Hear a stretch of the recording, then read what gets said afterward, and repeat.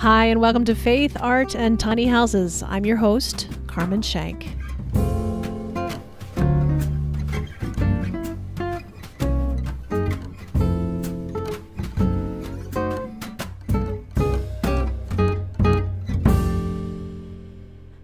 Welcome back to the podcast today.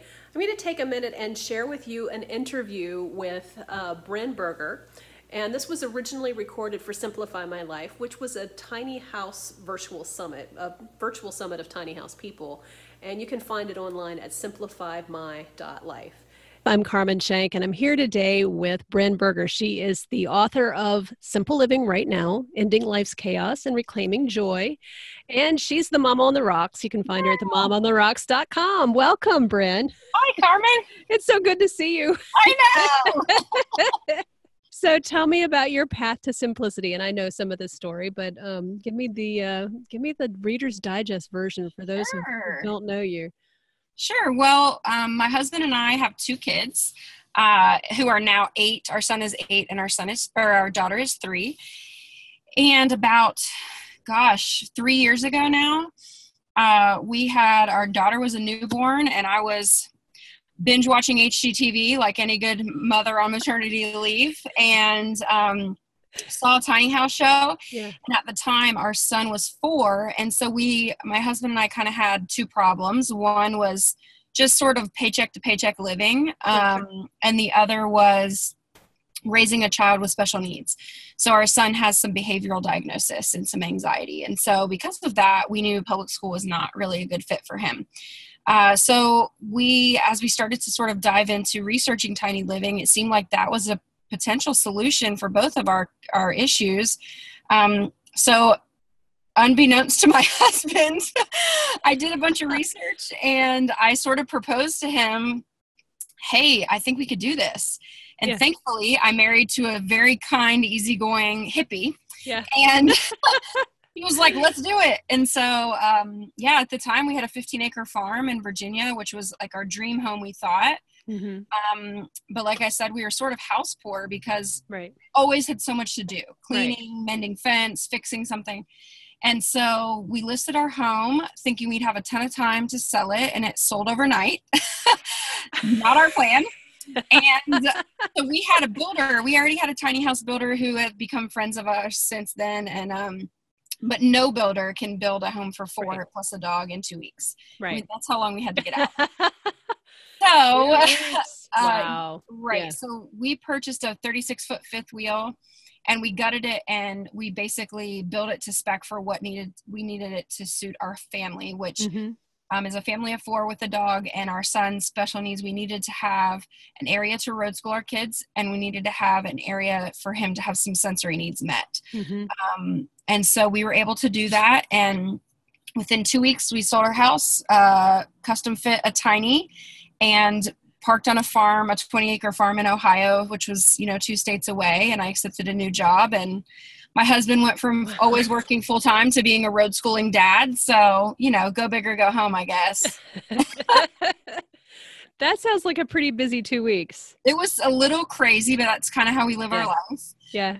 But truthfully, that single decision is not only probably the most judged decision from outsiders, but also we would probably say the best decision we've ever made for our family. Oh, wow. Yeah. Well, it's funny how hindsight gives you really the clarity that you might not have in the moment. Sure. But you can look back on that and say that it's been a really good thing. So talk to me about your kitchen. What did you hang on to in your kitchen and what did you let go of? Well, I love to cook. Yes. And I am one that likes to make things up as I go. Yeah. And my husband says that's when I do my best work. So,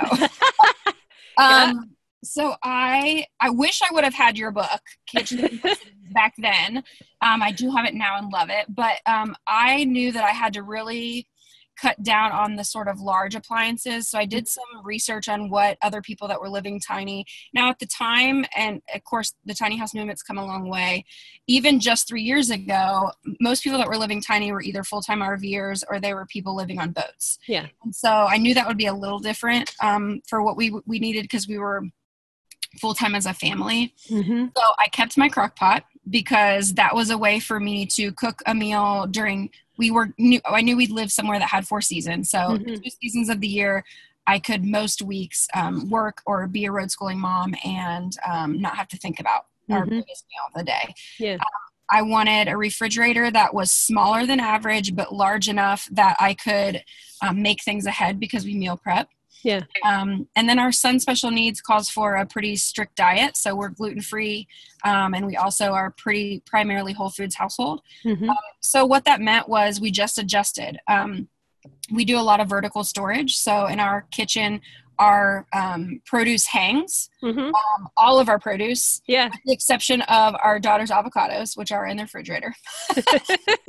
So yeah, most everything hangs. And then I shop more often, which was, that was the biggest adjustment for me, truly. I'm a couponer by nature. I love to save money and make a deal. And so yeah, we shop at farmers markets and stuff. So we just go, we sort of have regular days. And instead of shopping for 4 to 6 weeks, one trip in between, now I shop for 2 weeks and then go in between to get maybe another thing of milk or bananas or something we might need.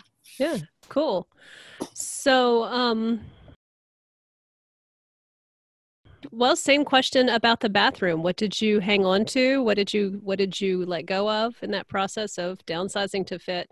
And remind me, do you have 1 bathroom or 2? I don't remember. Sure. So we have a bath and a half. And when we were sort of prioritizing, we knew this wouldn't be our forever home because, like I said, 2 weeks was not ideal to plan it.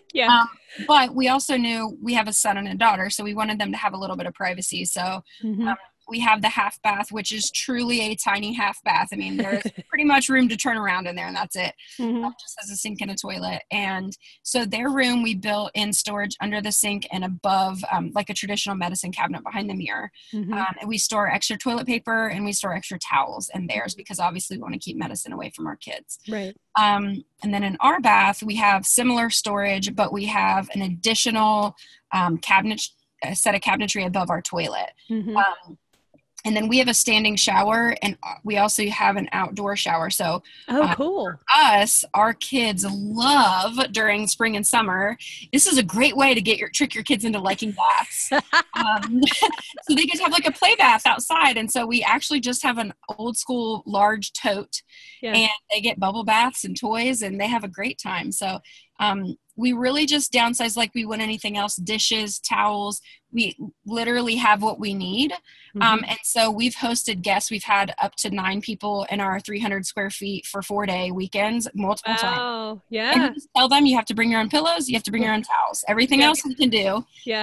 We have blankets extra and things like that and air mattresses. But those are the 2 things. We just don't have extras like we would if we had extra closet space. Right. So I know you talk about your closet and you've got a system for your closet. Talk about that because I think that's a really interesting approach. Sure. So in Simple Living right now, which was sort of a book born out of traveling and speaking about simplicity and the benefits for mental health and the benefits, especially while raising children, I realized in discovering my own anxiety as an adult that clutter breeds toxicity. And so really removing all of the extra stimulation for both overstimulating for our son and then also for my anxiety really helped me to breathe. And so we have a rule, like a lot of tiny houses, we operate on old out, new in. So anytime we get something new, we try to purge something old. We still purge every 6 to 8 weeks and our kids expect that. So that's totally normal for them.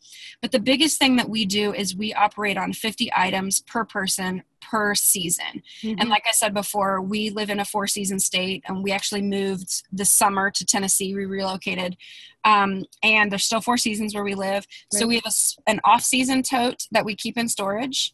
And when I say storage, we don't pay for a storage unit. We have an storage under our home. And so we have one item, I'm not sure the size, maybe like 30-gallon tote, just your typical department store tote, plastic tote.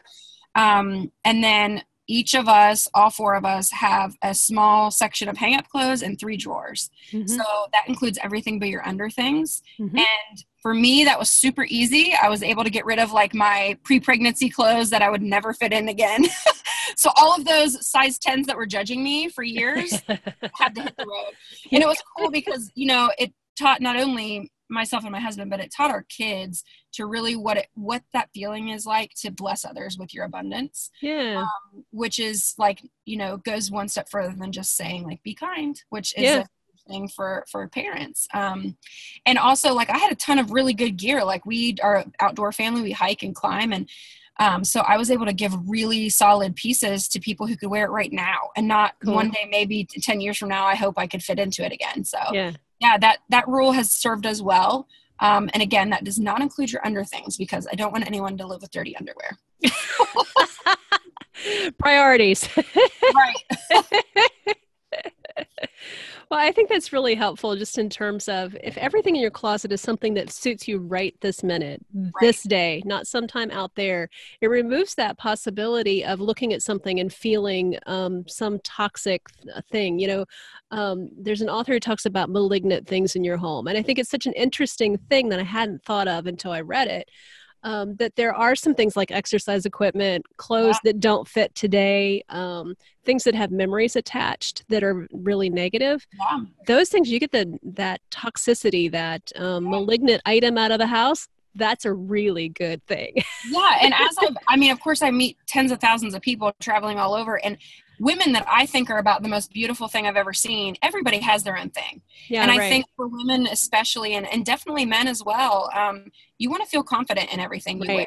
And it has changed my perspective completely that literally every piece of clothing that I own, and that includes my underthings, I feel really good in it. And so if I gain weight, I replace things. If I lose weight, I replace things. And so so many of us have this wide size range, and it's like, oh, I don't want to get rid of that because what if? Right. Well, everything I wear, I feel great in. And if I don't, I either return it or I give it away or I sell it or whatever, but it has to go.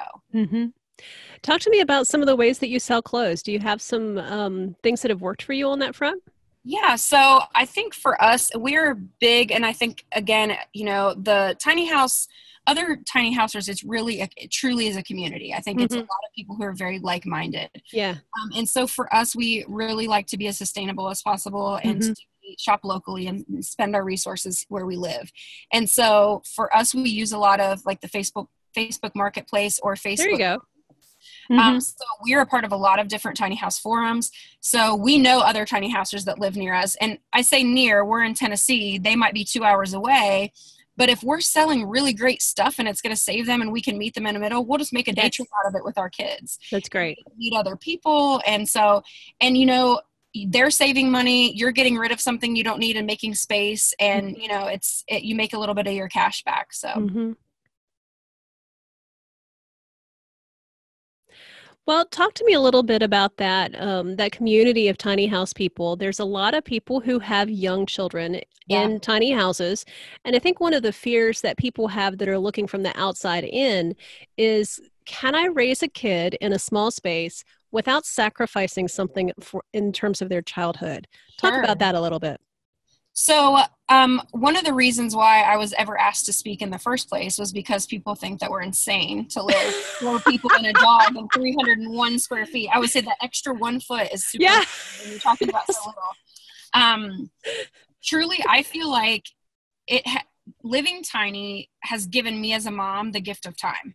So I clean my house in 45 minutes on a Saturday every week. And that includes laundry, that includes sanitizing bathrooms, all of it. So formerly, I was just like working all the time to pay for a house I wasn't even spending time in. And then when I was there, I was cleaning, which made me miserable and tired. And now I can be intentional about my time. So I can choose to spend my time on things that make me happy, make my family happy. The other thing is with our kids specifically, my husband and I feel like are, and like so many people now, I feel like we're starting as a culture to come around to the idea of getting back to our roots and that sort of pioneer culture. And, we want our kids to have life skills. We don't want them to just graduate from high school and then go to college because they think they should and whatever. We want them to do what makes them happy, whether that's a trade skill or whatever that might be. So we live as sustainably as we can. We road schooled for 2 years, which was the best fit for our special needs son. And the garden was one of his huge priorities. That was his responsibility. He was super proud of it. Oh, cool. He learned to sew this year, which was something cool. Yeah. to learn. Mm-hmm. And those are such valuable skills that we're graduating children right now who are really, truly still kids, and they don't know how to fry an egg or do their laundry or basic things, balance a checkbook. And so I think it's freed up enough time for my husband and I, one, to focus on each other, which, for our opinion is that, you're not going to raise emotionally healthy kids when you are so jacked up. Yeah. And so being able to free up your own headspace to work on yourself and invest in your relationships, whether that's a spouse or a partner or a friendship or your sisters and brothers or parents or whomever, right. And be able to set appropriate boundaries and show your kids what that looks like. Yeah. Instead of, whereas before we were literally working ridiculous hours, we were like ships in the night. It was easier for us to get frustrated with each other and take the kids here, take the kids there, deal with this. And it's not that those life things don't still happen when you live tiny, because they certainly do. And I always try to make a point to talk about that. When you're raising what I call an extreme child, there are a lot of medical bills, there are a lot of appointments, there's a lot of therapy, there's always changing medications and judgment and all this other yucky stuff that goes with it. But there aren't human words to speak to how it's changed our lives for the better, to be able to have the time to discuss those things together, to reflect on those things, to kind of just sit in your own headspace and make good decisions and not feel so overwhelmed all the time. Yeah. So I feel like we're able to give our children so much more, and they don't even realize they have less, to be honest with you. For our son, it's been a tremendous change for the better because he needs less stimulation and less choices. And I think we live in such a sort of microwave, fast-paced, instant gratification society. Yeah. And this allows our kids to realize that it's okay to slow down. It's okay to take the time to wait, and to see what can develop in that. And whether that's growing a garden or whether that's hand cranking your laundry, which is not for everyone. And honestly, at first I thought it was not for me either. But when you have a son who is tremendously ADHD combined type, buddy, he can crank out some laundry that smells awesome and is air drying in a hot minute. So. Oh, that's fantastic. So it uses skills and uses energy. That's a good thing. Yeah, and it gives him responsibility, and we're able to teach things about conservation because it uses less water, about reusing. I mean, there's just a lot that goes into it. So, talk to me a little bit about your book, Simple Living Right Now. You've got a rule of 5, and I think, if you correct me if I'm wrong here, but you go through various aspects of the house and talk about 5 things to be thinking about in each area. Am I right on that? Tell me a little bit about your book. Yeah, so I have always known I wanted to write. Yes. And I had been a paid writer for a long time as sort of a side hustle. And then living tiny has actually provided an opportunity for me to chase that dream full time, which would never have happened before. Yeah. And so I had traveled for about a little over a year, and I kept getting the same questions all the time. And I'm very much a type A personality. So like I said, for us going tiny, it was about identifying a problem and proposing a solution. So I was getting all these same questions, and I thought, well, if no one else is going to talk about it, I should talk about this. And I was already speaking everywhere about the same things. And so it was sort of things I had already had in my mind. And so Simple Living Right Now basically walks you through your house room by room. And I don't remember who it was. Somebody jokes, it's actually on the back of my book cover, about it being the Marie Kondo for people who don't have time to hold everything they own and give it thanks. Because I'm a mom. I don't have time for that. Yeah, right. I love her. I love her intentions. Right. And so I have gratitude for all of my things, but I did not have time to go through that process in 2 weeks. So right, exactly. A lot of people come to tiny house events, or they, find me online and are like, man, I wish I could do what you do. And I always say, well, you can, because I think a lot of times in America, we forget that we have a choice. Right. And so I always tell people, like, even though it's hard to hear, if you're in a position you don't like, you got yourself there by your choices. So when Spence and my husband and I were in debt, it was because of choices we made. And so some of it wasn't our fault. It was medical stuff, but others of it were. It was just, that's how it is. And so we had to come up with a solution to get ourselves out. And so many people will come and say, I want to do it, but I have 30 years or 20 years or 40 years of crap built up. Right. Like I did. Right.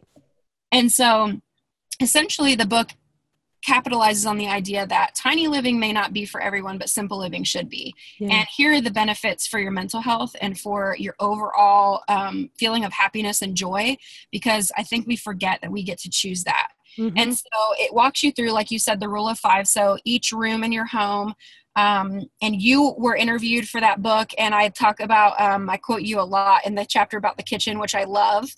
And the kitchen was it was a joy for me because I do love to cook so much. Yeah. And now I really that's one of my favorite places in our tiny house because I love it. I love the colors. I love every piece of decoration that I chose. Mm-hmm. Our backsplash is one of my favorite things in our home. Oh, cool. So all of those little pieces. And then I definitely talk about like what happens about if you have sentimental attachment, because that's a big thing for me. I've lost a lot of loved ones along the way. Yeah. And the kitchen is a place I was able to capitalize on that. Saving, so like I didn't want my grandma's jewelry. I wanted her potato masher. And I joke about potato masher in the book in the kitchen chapter. And how that's like the thing that refuses to let our drawer shut in our kitchen. But that reminds me of her every time because she used that. And now I don't have a room for a big mixer. Right. And so I use that potato masher. And so my kids get to use that and we get to use that. And so it's like bringing her back to life in some small way for us. Yeah. So you get to relive those memories. And it's so exciting by choosing the things that you really care about. Mm-hmm. One of the things, since you mentioned the kitchen, one of the things I really loved about a tiny house kitchen is how efficient it is because you are not walking all over real estate to get to the stuff you want. Right. I think it's really nice. When you talk to people about like, no one can outfit a house with more multifaceted functional items than a tiny house. That is so true. Everything has to be more than one thing or it doesn't stay very long. Yeah, right. Well, and I think that's also a really good point is that it doesn't have to be perfect when you move in. It can change and evolve with you. And if there's one item that you just don't use, well, get it out of there and replace whatever it is you do need. And we've done remodels, I guess you would say, to our house. We're on our 3rd one. Okay. But like I said, it wasn't our plan to gut a 5th wheel, but that was what we had to do with our time. And we knew it wouldn't be forever. But right now our kids are getting older. When we moved in, Sparrow wasn't even 1 and Briggs was 4.5. And so now with an 8 and a 3-year-old, they have different needs. And, now he's kind of wanting his own privacy. And so most recently we separated them. So they have beds on opposite sides of the room, which is separated by a wardrobe. So they have their own privacy. And we built a rock wall was part of our son's sensory needs. And so now Sparrow has her own kind of little area and Briggs has his own little calming area with a reading nook. And they have these climbing holes where they can kind of come together and have fun. But that was not there in the beginning. We had no idea, and that didn't suit our needs at that time. So you will see how your needs evolve, whether you're a family or a single person or a couple or whatever. Yeah. Well, and one of the things I also love about that is that since it's a small space, it's not costing you a fortune to make some changes like that. If you have to replace a roof, it's a fraction Absolutely of what it costs on a normal house. And the interior's the same way. Yeah. And you talked about the tiny house community too. And that's been something that we loved. Like,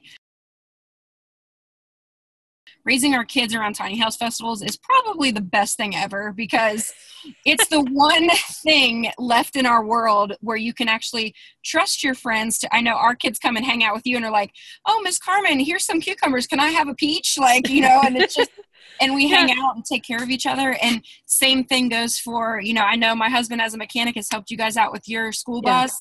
Just the same as, Chris Straffy has helped me build a bookshelf for one of my show displays. And everybody can come up with new ideas or come in your house and say, oh, have you thought about doing that? It's like, oh, why didn't I think of that?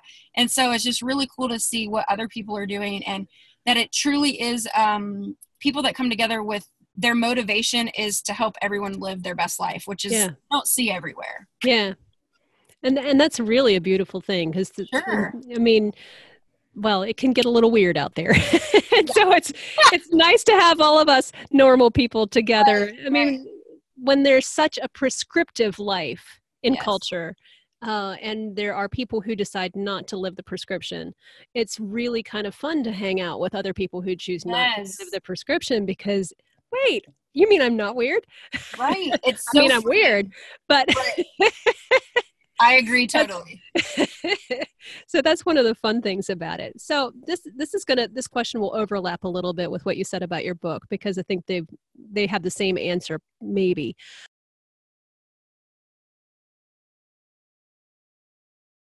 But what do you say to someone who has too much stuff? They are feeling overwhelmed, and that is, something that we hear a lot, and that we feel a lot, that overwhelm from just having so much.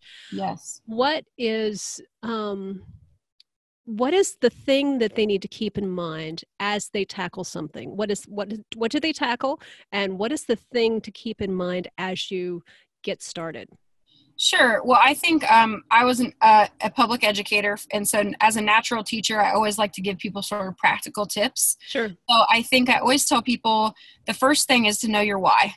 So, and I talk about that in the book. For us, our why doesn't look like a lot of people's, because our why was meeting our son's needs where he was at that time. Yeah. So if tiny living stops becoming what's right for our family, then we'll change. Right.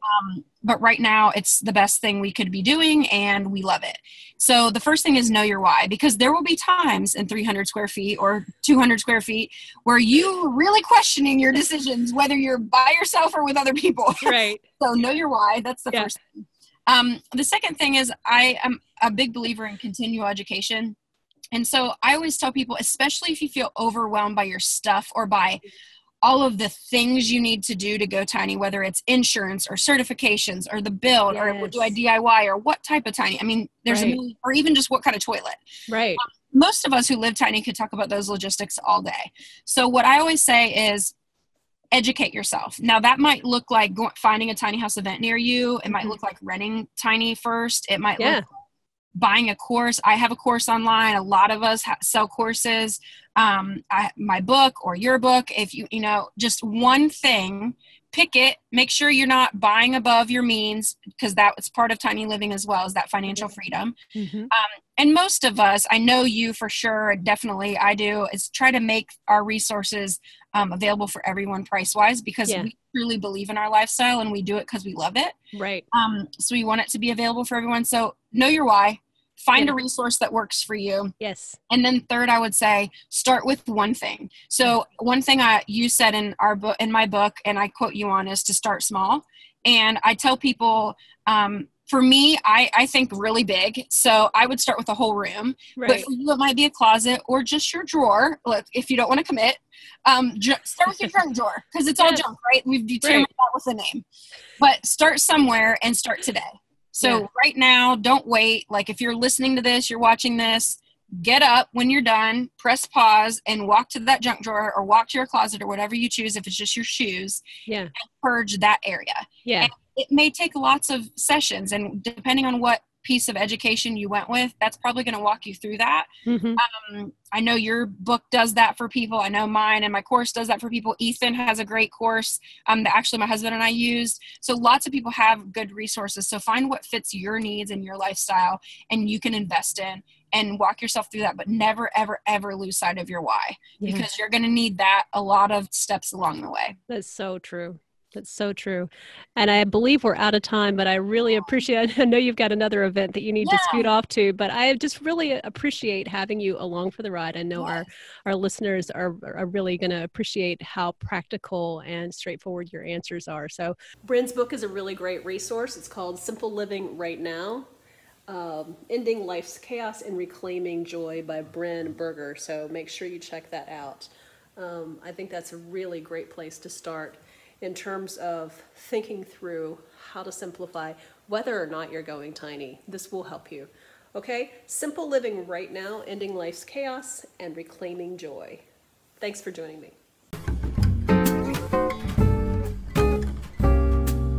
You can follow me on Instagram at Carmen Shenk. You can subscribe to my channel on YouTube, please do. And you can download us on iTunes. Theme music is composed by William Kirkpatrick, lyrics by Louisa Stead, arranged and performed by classical guitarist Jonathan Crispin. Show notes available at carmenshank.com.